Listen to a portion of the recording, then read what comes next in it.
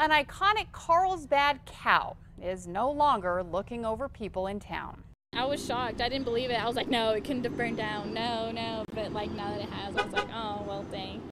The cow statue has sat on top of Lakeside Meat's butcher shop for decades, but it was no match for a Tuesday morning fire. The fiberglass cow was destroyed, a disappointment to many, especially the kids.